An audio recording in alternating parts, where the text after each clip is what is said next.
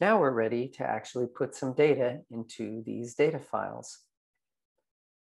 I will start by opening the artworks.csv file. For now, we will not worry about the works depicts file.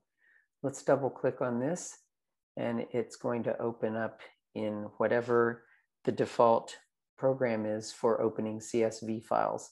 On my computer, it's LibreOffice, and that is my recommended software for working with CSV files. On many people who are Office users, this will default to Excel, which for this exercise is okay, but there are reasons why I prefer not to use Excel, because it often messes around with CSV files and does things that I don't like. So I'm going to say okay. And what we see is that the script that converted the configuration file created the same column headers that were specified in my simplified configuration file. So I said the artwork CSV file should have a column called instance of, and a column called inventory number, and a column called collection. And I can see here they are. Here's the instance of, here's inventory number. You'll notice that there are also some other columns that we did not specify, and these columns are generally ones to hold identifiers, and we'll talk a little bit more about what the importance is of that later. The way that VanderBot works is that if there is no identifier for a particular entity, then it's going to go ahead and create that. So in the case of items, if there's no QID, it'll actually create a new item. Since we're just practicing and we don't want to create actual fake artware items, we are going to use the QID for the test item number 3. So test item number 3 has this QID. I will go ahead and copy that and paste it into the QID cell. Now, I don't really want to mess with the labels and descriptions.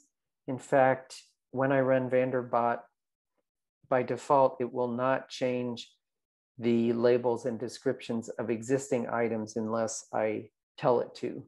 So for now, we are just going to ignore the English and Spanish labels and description columns.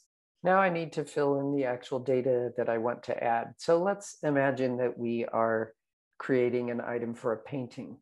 So we are going to want to say that it is an instance of painting. So let's open up a new window here, and let's find out what the QID is of a painting.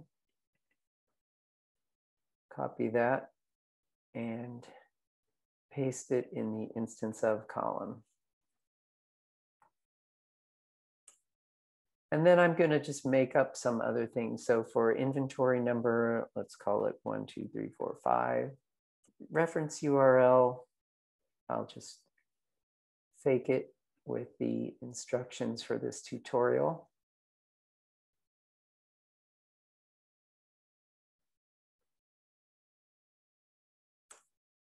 For the collection of the inventory number, I'm going to put in Vanderbilt Fine Arts Gallery. Why not? And then let's put in some other things here. Title of the painting, let's call it Mickey Mouse Clubhouse. I'm going to leave some of these other things empty. The height value, let's say that it is 10. And I don't know what the units are for centimeters. So let's look that up.